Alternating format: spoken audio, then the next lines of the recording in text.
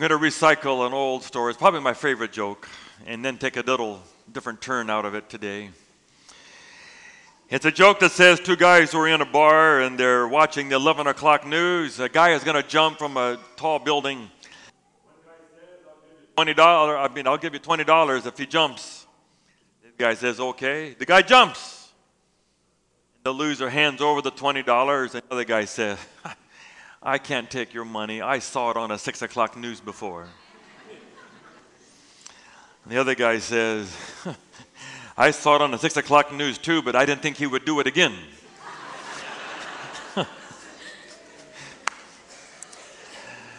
No, you cannot bet on things where you already know the outcome. We all wish we could know the future, who you ought to marry, what you ought to take in college. We waited 2.5 years to get a certain college son to decide what he was going to take in college. Finally, I had to say, decide. We don't want to pay $29,000 a year and not know where you're going with this. Settle it. But you're scared to make the wrong choice. What if it doesn't come out the way you'd like? A friend of mine, I was there at the wedding, had the prayer at the wedding. Just found out the other day she's gay and she's living with another woman. Not to take sides on this, but that wasn't what he thought. And he asked me as a pastor, how could I have known? I prayed. We all would like to know the future and have it all charted out and know that it's going to be successful, that we will not make the wrong choice along the way. We want the best car, the best computer, the best airline tickets, whatever it is. We'd like to know for sure. Except that part of being human is not knowing the future. People who have the game being taped somewhere, what do they say? Don't tell me the score, don't tell me the score. Because they know as soon as they know the score, it takes all the fun out of watching the game. Why is everyone standing as they watch Kobe take the last shot? Because they don't know how it's going to come out. We were all standing there when we watched Tiger Woods and the other player make the last shots. Because we didn't know. That's what the fun is. It's part of the fun of dating. Part of the fun of this is not knowing for sure and making the best gamble that you can. Interesting story about Columbia. The space shuttle that crashed had a piece of insulation go away, so they knew. It turns out from the recordings of the ground control that they knew for a couple weeks that all those 7 were going to die. But they made a decision not to tell the 7, which would have meant that the whole last couple weeks of their lives, they would have spent knowing that they were going to die. Instead, they got to spend 2 weeks doing great exploration and experiencing space. And then they died unexpectedly. They don't want them to know. Spoil the trip.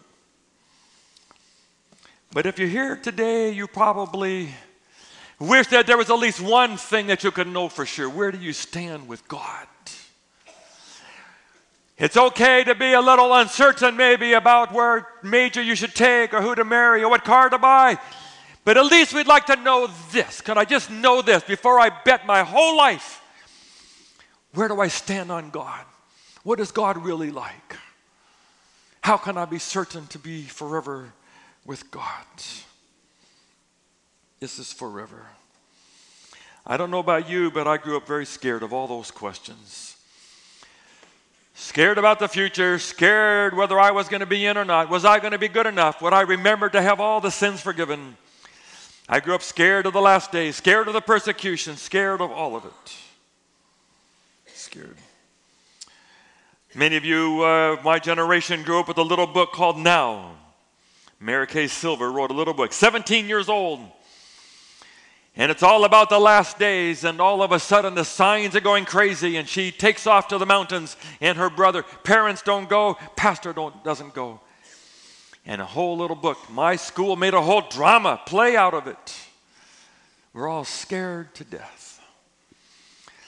As a young pastor, youth pastor in Portland, Oregon, 40 years ago, I brought in one of the conference officials to speak to my youth. Spent the whole time talking about the persecution and how we're going to be hung up by our thumbs and we're going to have our fingernails pulled out if we don't give up our faith.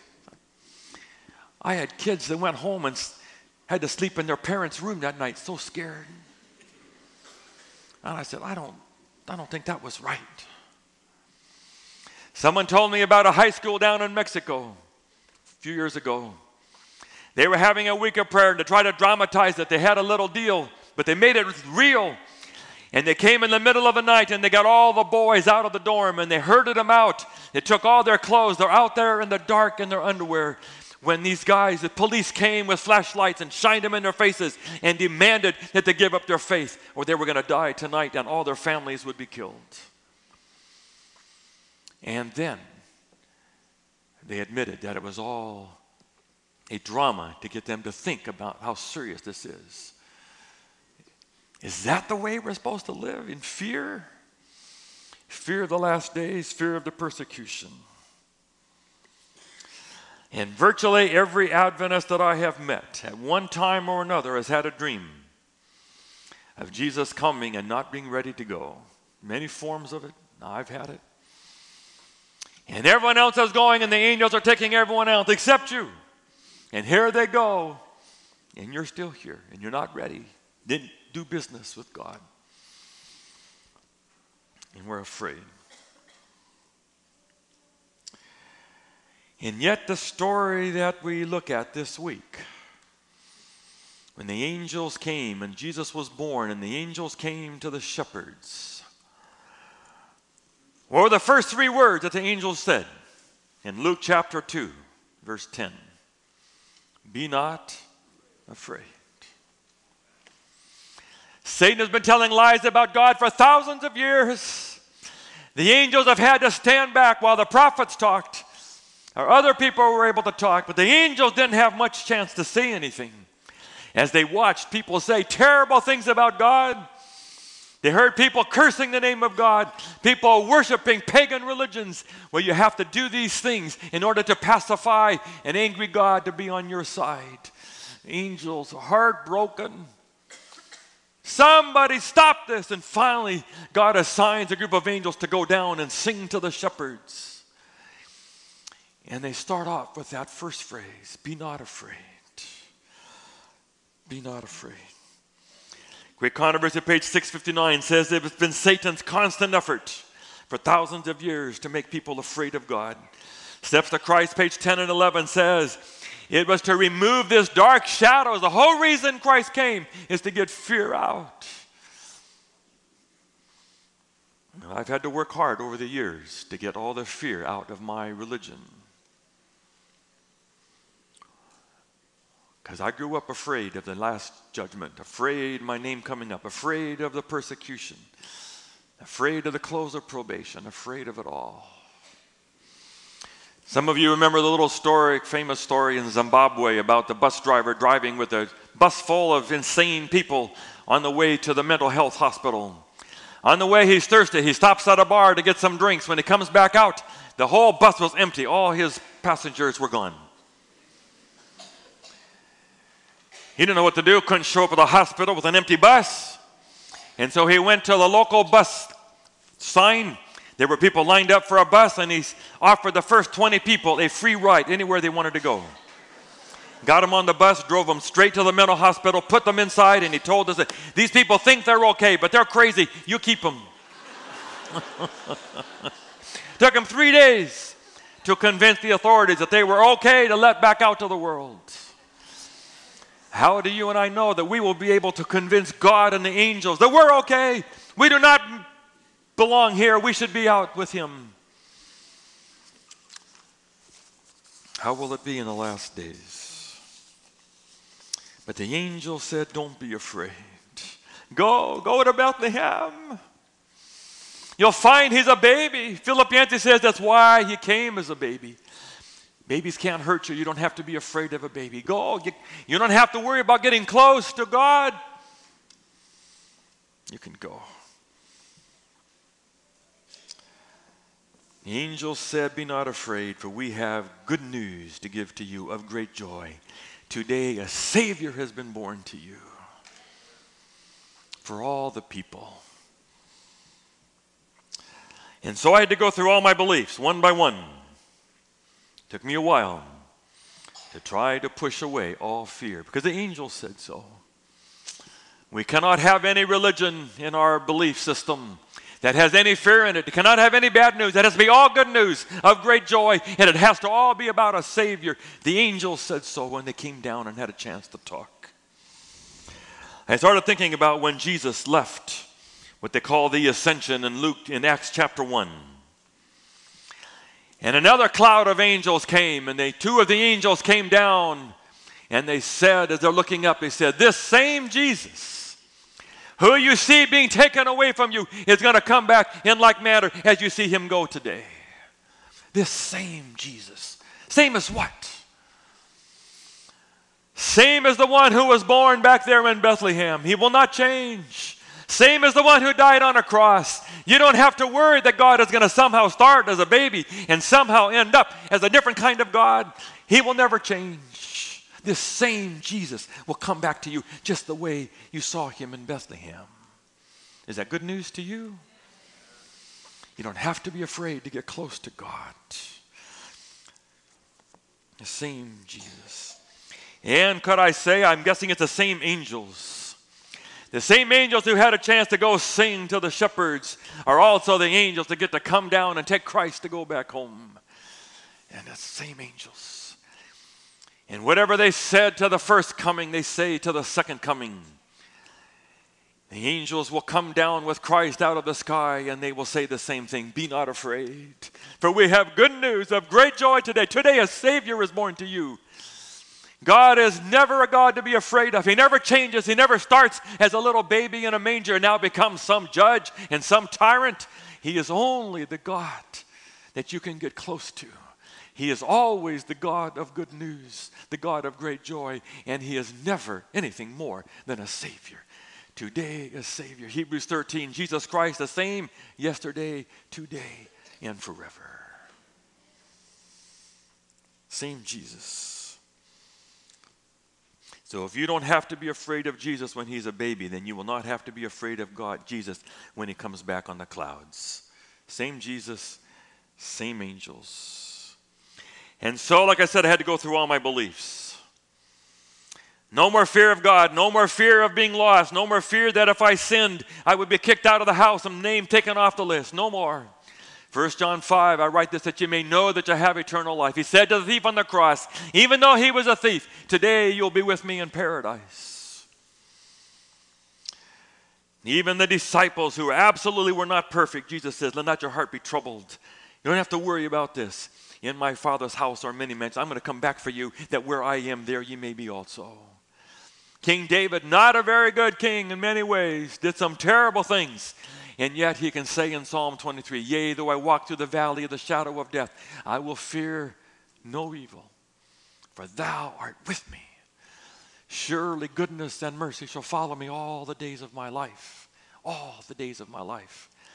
And I will dwell in the house of the Lord forever. Don't have to be afraid. Don't have to be afraid. And so there came a point, not that many years ago, where I decided I would refuse to be afraid anymore. No longer afraid of being lost, no longer afraid of being put out of the list, no longer afraid of the last days, no longer afraid of the judgment, no longer afraid of the persecution. Ellen White is crystal clear. We are not to bring that time of trouble down into our time. We are not to be afraid of the last days. We are not to use the shortness of time, she says, as a motivation to get people heated up for God. We are not to use fear. God wants nothing to do with fear in our relationship with him. I talk to people all the time who are hoping that their life will sort of at the right time come to a sleep before the last days. They don't want to be part of any of that. Just sleep through it and wake up when Jesus comes. Not me. I'm not afraid. You go out there at the White House or NBC Studios or whatever, they have a grand Christmas tree. They take it, cut it out of a forest somewhere, and they bring it. And then they work for weeks to string 1 million lights all over the tree. And then all of a sudden in the grand ceremony, they flip the switch and the lights go on. God is just stringing the Christmas lights today. Maybe you're one of them. We're all Christmas lights. One of these days, he's going to flip a switch and he's going to light the world I do not want to sleep through it. I want to see it. Amen? I'm not afraid. Well, people want to ask me some questions usually right about here. They say, Pastor Dan, doesn't the Bible say, fear God and give glory to him, Revelation 14. First angel's message. Ecclesiastes, fear God and keep all the commandments. That is the whole duty of man. Yes, it does say that. But those words, it is not talking about abject fear, human fear of God. It's talking about reverence and respect and awe. Ellen White was sitting on the platform and a young man was speaking and he was going to have prayer and he didn't kneel. And she said, young man, kneel. The angels bow down before the God of the universe. So yes, there is a time to have respect and godly fear of God, but not fear in a human way. What about all the Old Testament stories, Pastor Dan? Didn't God use fear there? What about Mount Sinai when God is shouting on top of the mountain and thunder and lightning? Wasn't that fear? People were scared. They said, don't let him talk like that to us again. You talk to him and then you tell us, otherwise we will die. What about Korah, Dathan, and Abiram, the ground opening up? What about the Amalekites? What about Uzzah touching the ark? What about Lot's wife? Yes. We can't take long, but just say a couple quick things. Those are not the last word about God. Jesus is always the last word about God. Those are not core. Jesus is core. We take our theology of God from Jesus and not from all those stories. And we have to understand God in a broken human world trying to do the best he can to reach out to people.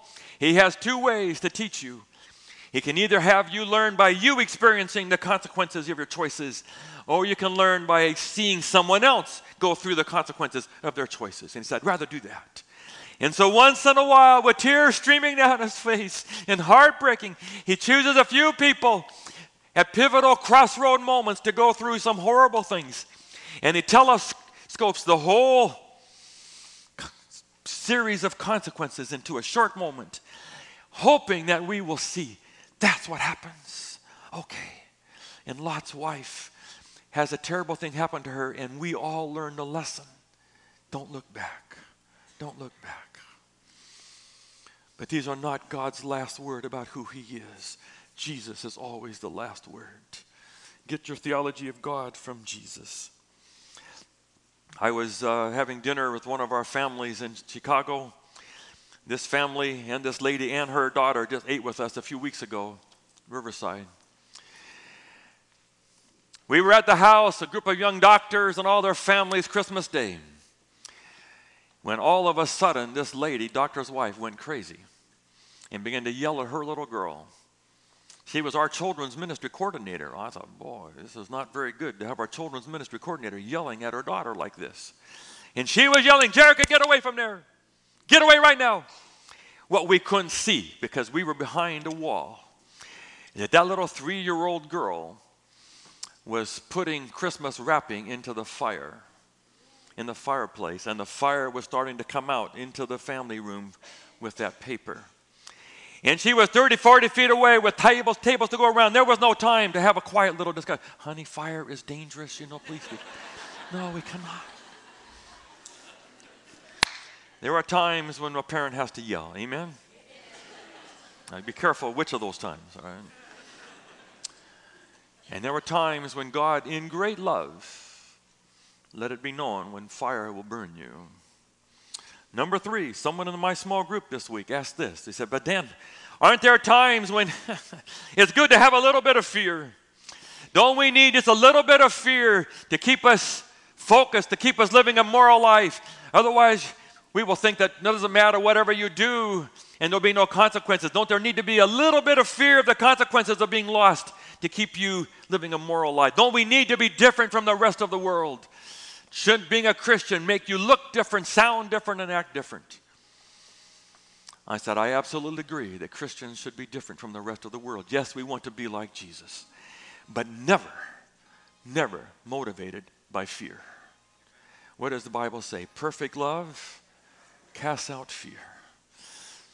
God doesn't want one bit of fear, not 1%, to be part of our motivation to live a godly life. He wants it to only be love. Pastor Tuan gave me a little video clip this week. I can't show it to you. It takes way too long, but it's pretty funny. This guy had 5 DUIs. And his friends were sick about this. What could they do to wake him up and shake him out of this? And so they went and rented some hospital equipment. They took an office in the office building, and they made this room like a hospital room. It had the IV and the monitor and the TV and everything. And this guy was stone drunk in his truck. And they carried him, they put him in the bed and strapped him down. And then when he began to wake up, they had a video, it's on YouTube, and they began, and a guy pretended to be a doctor, and he said, "You have been in a coma for 10 years. Is that good? And they had the whole thing choreographed, and your daughter who was 3 is now 13. It is now 2023. And they had a news clip on the television, and it was President Hillary Clinton. Sorry for some of you who might not be happy with that. All right? And this guy, are you kidding? I've missed 10 years? And they played it out and played it out. And then all of a sudden, the friend began to slap him in the face. And he said, "No, but 5 DUIs, you are done with it. Wake up, come on, what is wrong with you?" And the two began to just fight there. It's like, 5 DUIs. Is that the best way to use a little bit of fear? Maybe that will work. Maybe that'll be a motivator. But most of us find out that fear is not a long-term motivator. It is Jesus and gospel and grace and love that gives us a long-term motivation. One of my favorite stories, I hope you will not misunderstand, John Cole is our cardiologist in our church. He's up skiing a couple weeks now. I visited him early got here, and he told me that his favorite phrase, he finds that using negative motivation as a doctor to get people to live right, eat right, comply with his medication is not negative and fear. So he asked people, what do you love in your life? Do you really want to keep that? That's your reason to live a healthy life. So he asked one lady, and she said, what do you love about your life? Oh, he asked the husband first, what do you love about your life? And he says, making love. Then he asked the wife, what do you love about your life? Shopping.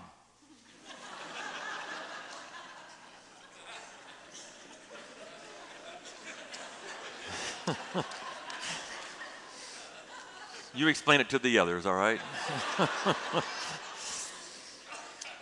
You get the idea. Now, one last thought before we're done.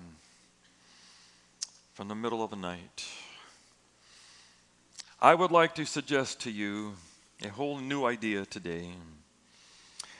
That you have to get rid of the first fear in order to be able to get rid of other fears.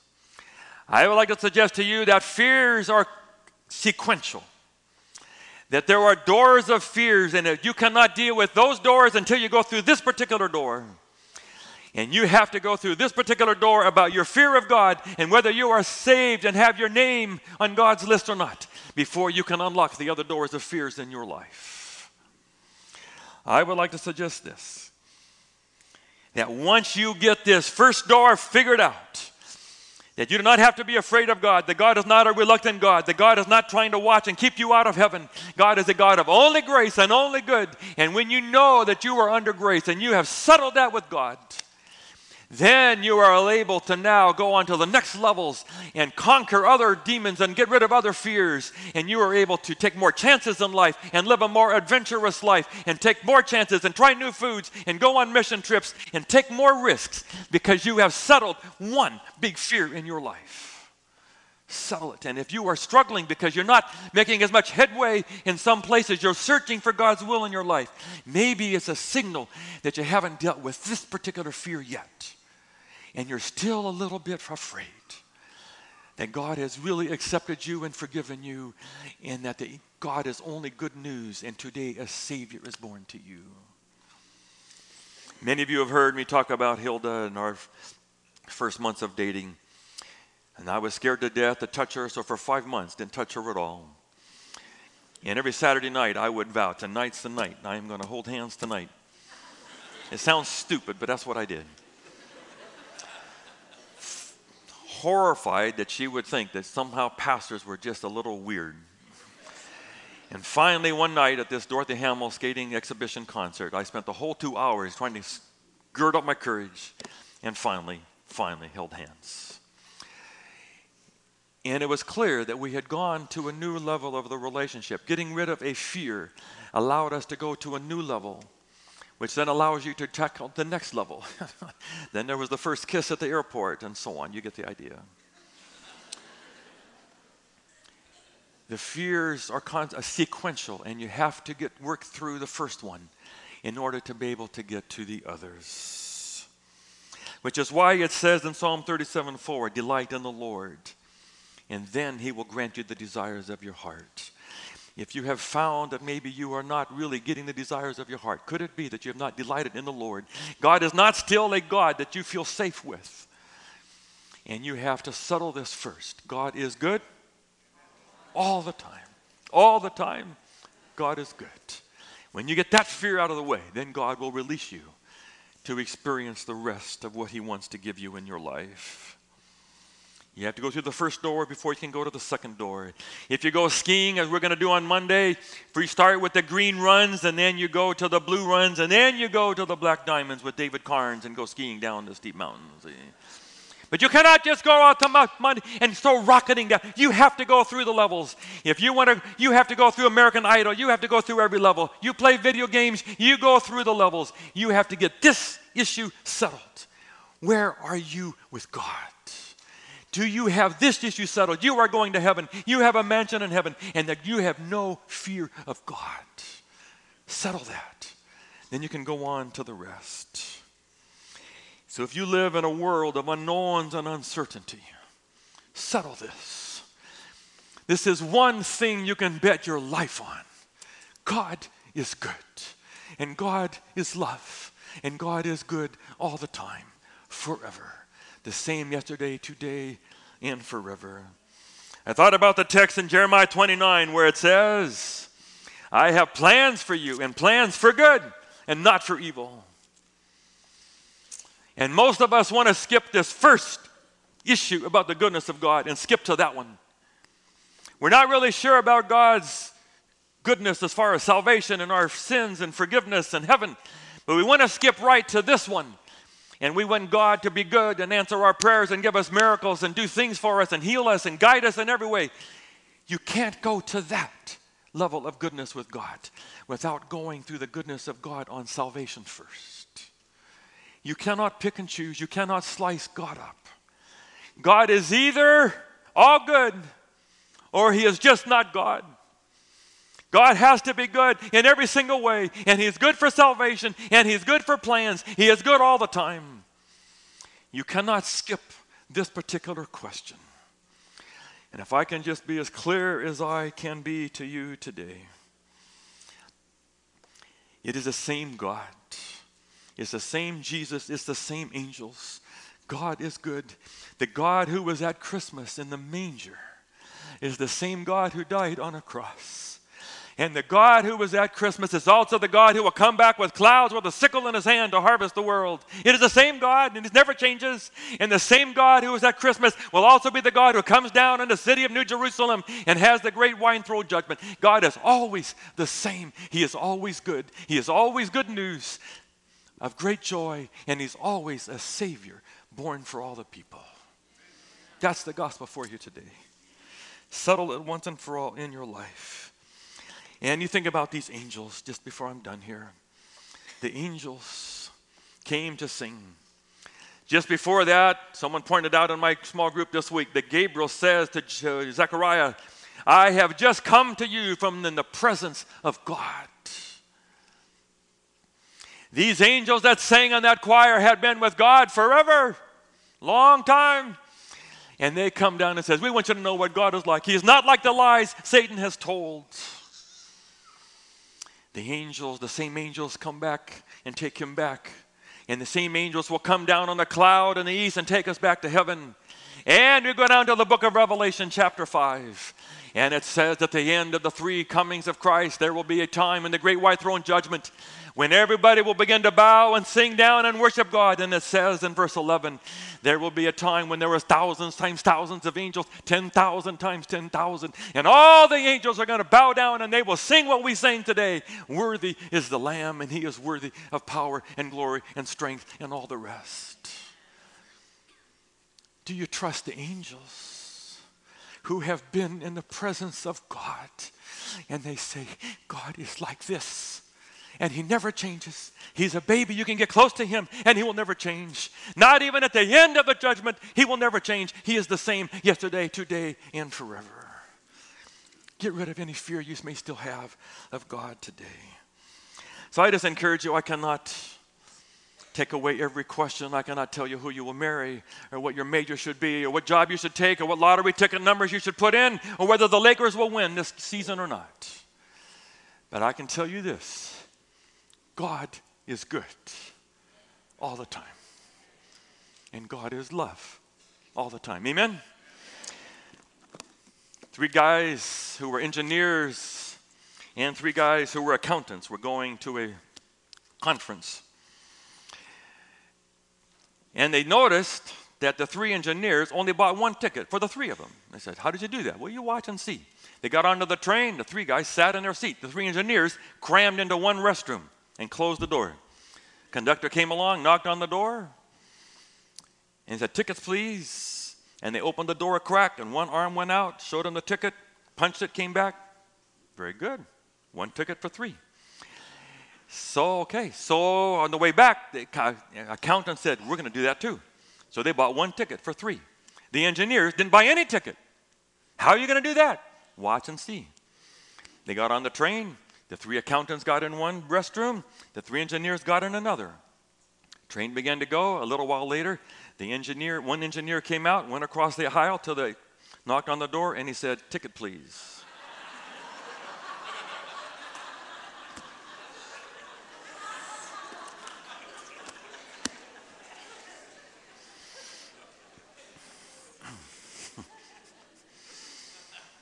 If that's all you remember, fine. Just remember this. If you want to get where you want to go, there's only 1 ticket for everybody. And you got to walk across the aisle and get it. And you'll get where you want to go. Amen?